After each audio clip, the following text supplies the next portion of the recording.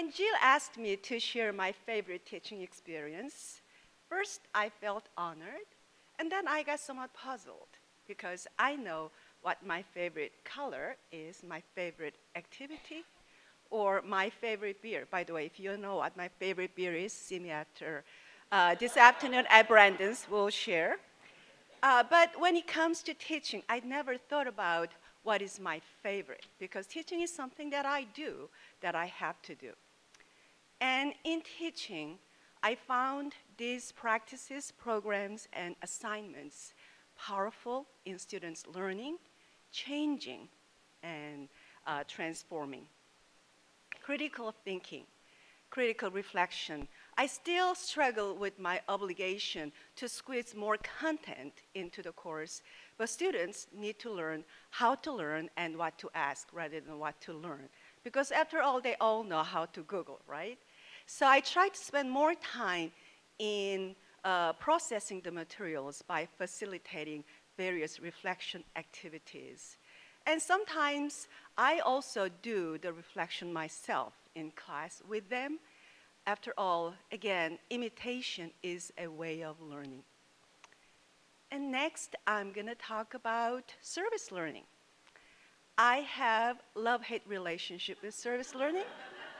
That means okay, back up. Assignments. I found the types of assignments that involve students' actual involvement in producing the information and data very powerful. So I try to design assignments that involves and requires their involvement through observation, interview, or simple survey among their Facebook friends. They tend to retain the information more and getting excited.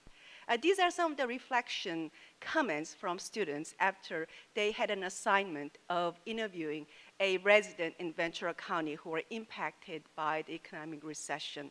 As you can see, they were impacted, they were changed by this assignment. Now, service learning. Again, I'm passionate about service learning, although, again, it's love-hate relationship. But I do believe that it transforms one-dimensional academic content into multidimensional learning experience through service learning.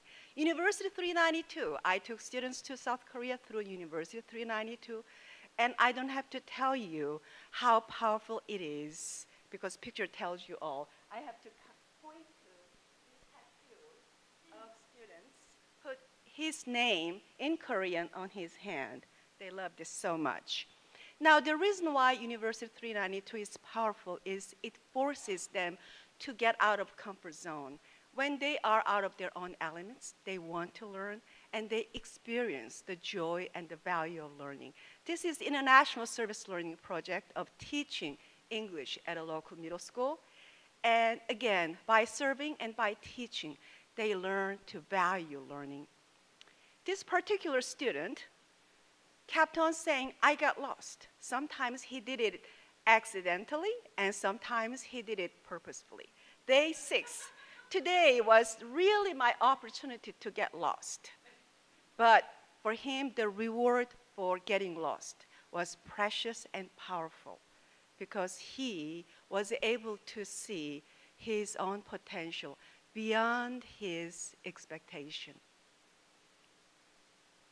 Now, for me, teaching is my own journey of learning. When I'm passionate about my learning, my students are passionate participants with the same journey. Thank you. I did